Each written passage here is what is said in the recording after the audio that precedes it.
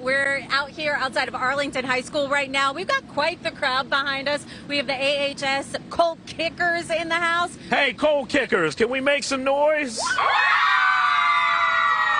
yeah. That's what we call first day back to school enthusiasm. First day back to school enthusiasm. Now, to be quite honest, Brooke, we're on a Wednesday. We are. So for Arlington High School and Arlington ISD, this is a 3-day school week. Wednesday, Thursday, Friday. Good, your math skills are intact. Yep, I'm doing well on my math. Normally, though, it will be a 5-day school week for Arlington High School. But several districts are kicking that to the curb. Yeah, we're seeing a lot of districts move to those 4-day school weeks, and our Kennedy Walker has a closer look at that.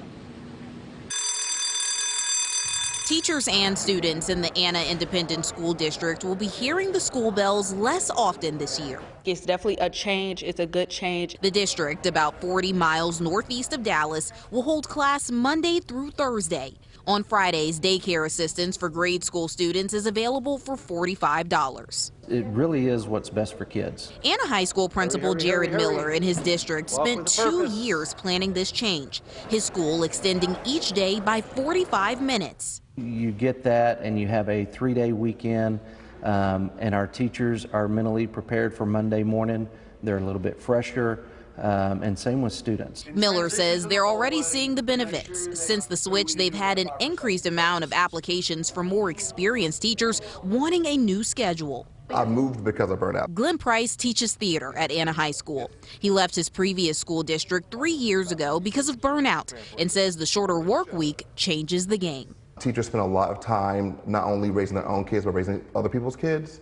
And so it allows us to take a break and really remember why we love what we do.